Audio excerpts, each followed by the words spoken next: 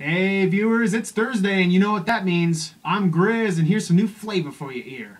Clay Porter is currently locked in his office, fogging up the windows and monitor, editing the final episode of 4x3. He kept it brief on the phone today, so that means he's stressed out. Deadlines will do that to a man.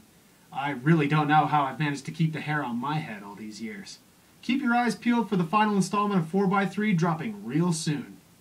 In other news, mountain biking is gearing up for full-blown Enduro mode.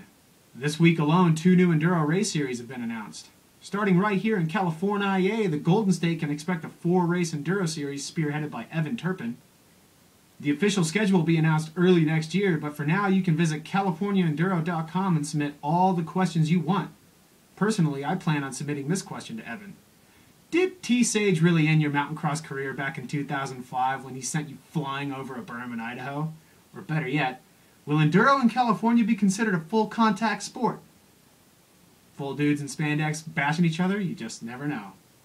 Specialized and SRAM announced their 7-race Enduro series held in Germany, Italy, Austria, and Switzerland.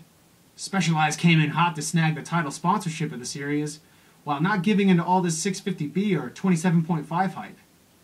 Despite the push from the rest of the industry to go 27.5 as the new standard in trail bike wheel size, Big Dog, Specialized, and Trek won't have any 27.5 or 650B to offer next year.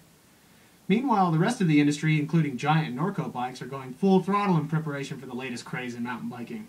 27.5 in America, 650B in Europe. And after getting my first taste of 27.5 wheels last week, it appears the Big S and Trek are going to be ass out on trail bike margins in 2013. Will consumers eat up the new wheel size, or will the Big S and Trek just sit back quietly, wait for the FSR patent to expire, and take over every dealer on the planet in 2014? Whatever happens, Enduro was the great white hype closing out 2012, which leaves me with one question. Who is going to get hurt by this Enduro uprise? With the industry pushing so hard in the Enduro investment, what segment of our sport is going to suffer as a result? Food for thought, folks. That's the news for now. You've just been mind-freaked. For Decline Magazine, I'm Griz, and today's circuit training has me one step closer to kicking down the front door with Crazy Leg. Enjoy your shred this weekend, and if you're in San Diego County, come see me at the Dark Timbers warehouse sale from 10 to 4 this Saturday. I'll be slinging clothes for up to 70% off. Shameless plug, I know, but Daddy's gotta eat, and you gotta stuff your stocking with something. So, once again, we'll see you here on Monday.